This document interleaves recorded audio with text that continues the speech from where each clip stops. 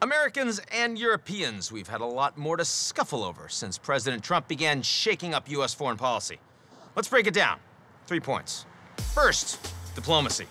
There was, for example, Trump's decision to withdraw from the Paris Climate Accord, a move that hardened his base as part of Trump's pledge to bolster American industry. Europeans didn't like it. Second, economics. Trump ordered tariffs on European steel. Same deal. America first is a driving philosophy of this White House. Third, security. There was public doubts about the value of NATO, the U.S.-European military alliance, and his charge that other members were free riding on American generosity. Of course, some argue that kind of criticism was long overdue. But here's the thing.